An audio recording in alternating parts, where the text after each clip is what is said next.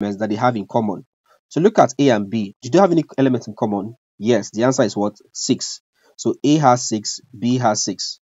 So A intersection B is actually equal to 6. So that's the only thing they have in common. Okay. A intersection C. Let's get A intersection C. A intersection C. What do I have there? Let's see A and C. A has 10, C has 10. That's the only element they have in common. So A intersection C is equal to 10. That's your answer. Alright, next one is A union B intersection C. What does that mean? Let's first of all get A union B. So A union B, let's get this first. A union B simply means I'm combining all the elements in A and B. That becomes 2, 3, 4, 6. You don't repeat